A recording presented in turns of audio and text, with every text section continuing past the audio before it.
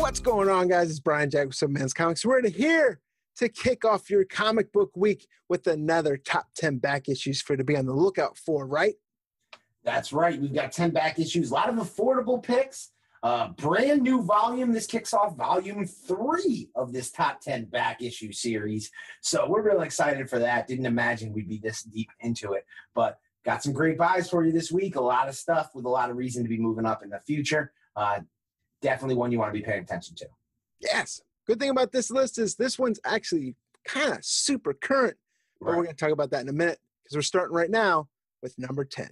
And then getting us in the bottom of that list, we just got news that Last Ronin has been pushed back, and people are asking about, hey, what about that Ash Can? Well, here it is on the list at number 10 this week. All right, now the Ash Can came in with a lot of free comic book day stuff. It was a free giveaway to stores. Stores did not give it away. It was definitely going for about $40 on release day. And that's pretty indicative of like a first appearance of a popular miniseries coming up. And this has a lot of hype with the return of Eastman and Laird to the Ninja Turtle family. And this is a story, a script they really wrote in 1987 that they are now just putting into final fruition. But the reason why this is on the list really doesn't have anything to do with the Last Ronin hype, which is immense. It has to do with some news that's popped off in the last 24 hours. Now, we're recording this on Thursday night. You guys are going to see this on Monday. But on Wednesday, there was news that the Last Ronin had been pushed back several months because retailers did not like the interior art of the preview, this Ash Can itself. So Andy Kuhn, who was the interior artist, was let go from the book, and 2 new interior artists were brought on. This means that the only depiction of this art that's going to exist is going to be this Ash Can. I think this could create a unique collectible, as the actual book itself will not look the same as the Ash Can. So this Ash Can is going to be kind of a unique, rare TMNT collectible. It's already got value in the fact that like it's a preview of probably the most hyped thing in Teenage Mutant Ninja Turtles lore in the last 20 years. So we could talk about this Ash Can even if there wasn't a change in the creative team. But the change in the creative team, to me, really brings this thing over the top. Yeah, it's going to be like the Ninja Turtle version of the Gray Hulk. Yes. And it's at the 9 spot. This is a book that just released within the past couple weeks. And we're talking about 7 Secrets #1, which quickly became Boom Studios' top-selling pre-order book, right? That's right. And I might catch some heat for this one because I realized this book just came out on Wednesday. I also I'm aware, full transparency, we have an exclusive variant by Jung Young Yoon available on SimpleMensComics.com as well as 616comics.com of the first print, limited to 500. We also have 2 covers by Gleb Melnikov homaging the second print, first appearance of Miles Morales in Ultimate Fallout 4, that regular second print cover, as well as the second print variant. And we have limited to 100 exclusive versions of those books. Again, those are available on SimpleMensComics.com and the 616comics.com. But that's not even why I talk about this. It really has nothing to do with the exclusives that we have developed. It really has to do with what you said, Brad. Now, we saw the heat from Something's Killing the Children. Now, imagine if you could go back in time a year and you could get in on Something's Killing the Children on the ground floor. Well, you have the opportunity to do that with 7 Secrets because while Something's Killing the Children was this groundbreaking book of 2019 for Boom Studios, 7 Secrets has eclipsed all sales numbers that Something's Killing the Children put up. And we know that this is just the beginning of where this is going. The second print is already sold out ahead of release. They're already soliciting a third print. We know that this is going to be something that continues. And here's the best part. Brian, you and I have read issue number 2 already. It gets better. The book is better in issue 2 than 1. So if you're reading issue 1 and you're loving it, you're going to love issue number 2. So this would be my suggestion. I know that there's cover price copies of that first print sitting on the shelves at LCSs. Do not let them sit there too much longer. You will regret it. And Boom Studios is on a run. I don't think this is the only time we're going to be talking about some of their new releases because, Brian, you mentioned that they set a sales record with this book, but that sales record has already been broken by the upcoming We Only Find Them When They're Dead #1 from Al Ewing, and even that's expected to be broken by Berserker from Keanu Reeves. Yeah, it's huge success that Boom's having right now. Some great stories. Tom Taylor, fantastic writer. We've talked about him before. Yes. And you mentioned about that third print they just solicited. Well, if you're watching this Monday night when this premieres, it hit FOC tonight for that 7 Secrets third print.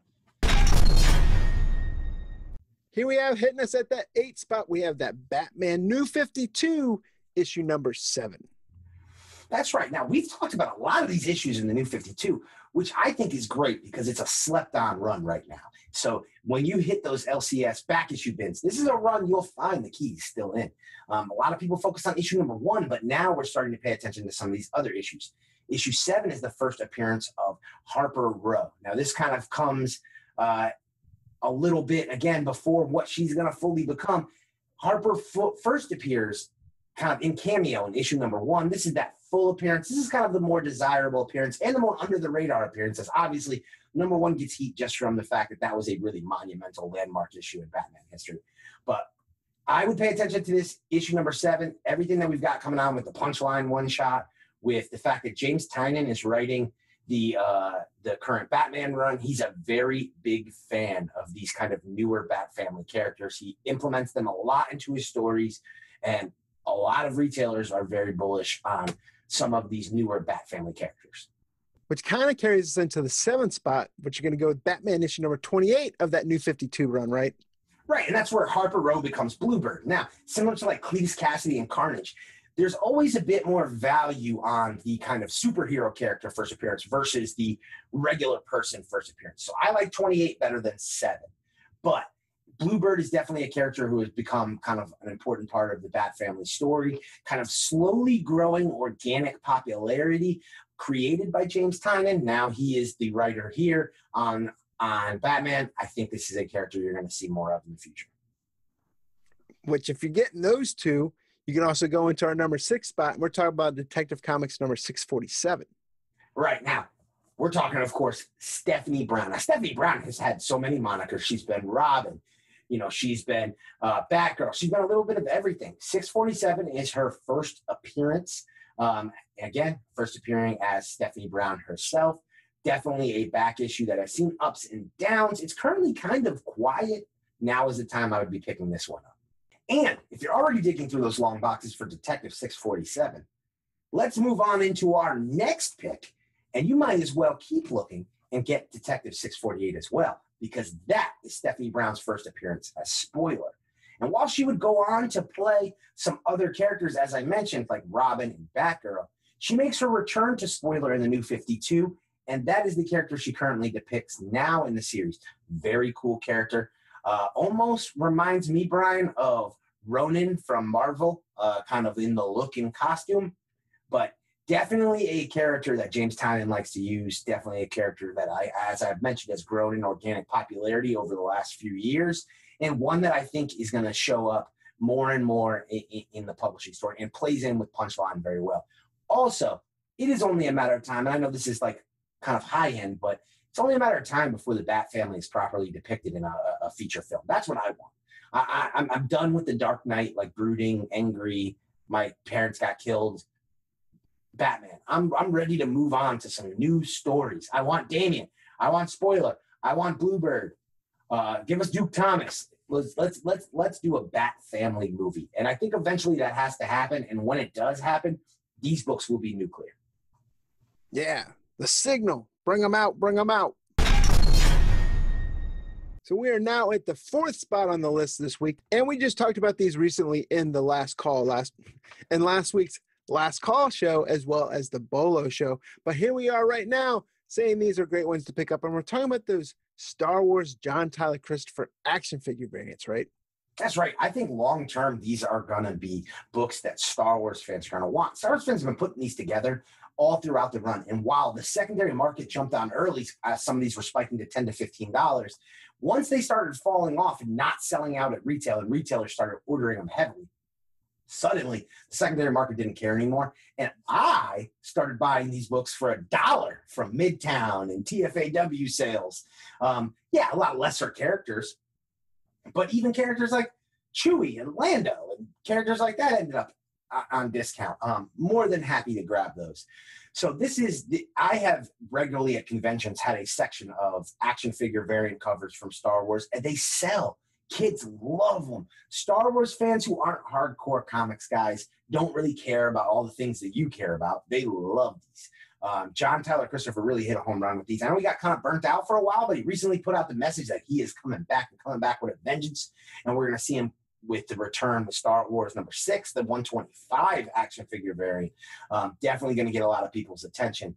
But that's the thing is we are getting to a point now where I think we have to look at these a little differently. Like people get kind of wrapped up when variants are being released about, accessibility and demand, but demand and accessibility change as time progresses.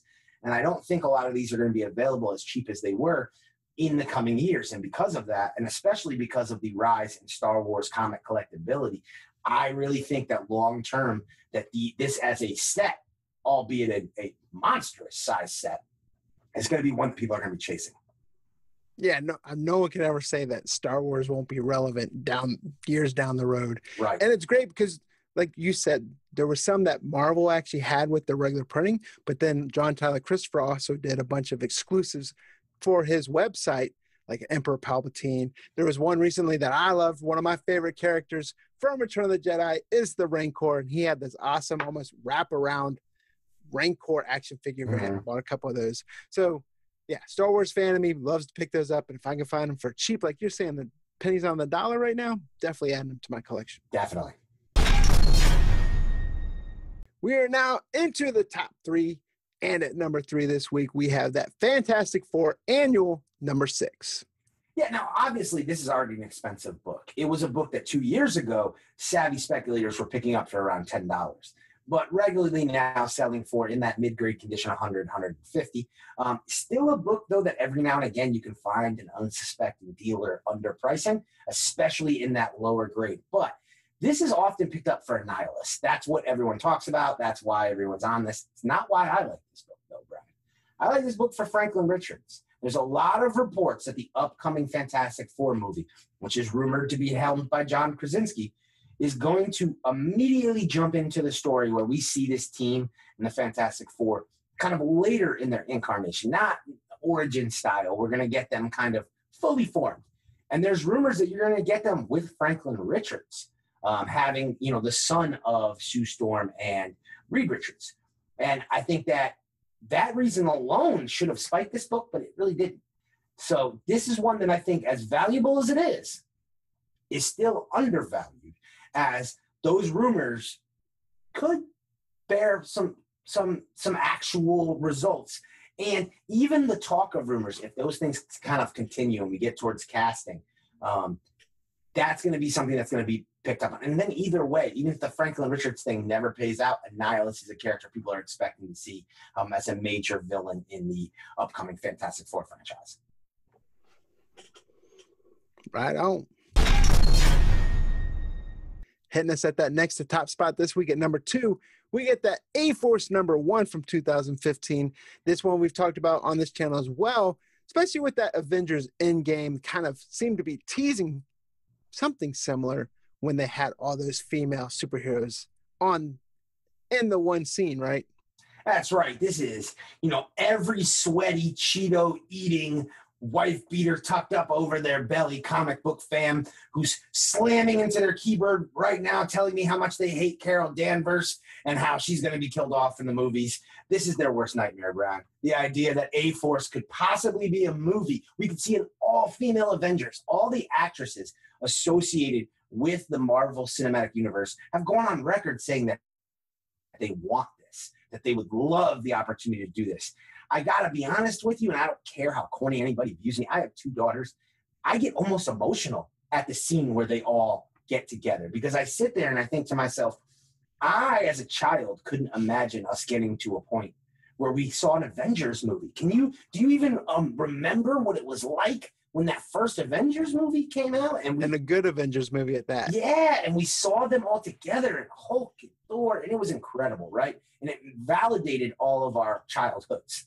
Now, I love the fact that young female fans could possibly get that same opportunity with an A-Force movie. I think there's so much of a story that could be told. I think these comics were great. I think that this comic is definitely a sleeper. It gets popular because a lot of people are on board. I made the joke about, the angry comic book guy type of comic book guy. And they exist. And we certainly see them in the comment section. But for every one of those, there's also some great people who want to see the comic kind of community progress and be more inclusive to everybody. And I think A-Force could do a great thing for that. I've never liked the A-Force name, I must admit, but I think, why can't they just be the Avengers and just be all females? And I think that could work. But either way, I think this is a book long-term to pay attention to. This book is going to spike, Brian, whether there's an A-Force movie or not. Anytime that a few of these women come together for like a scene in the movie, just like you were saying with the breadcrumbs and Endgame, everybody's going to get excited.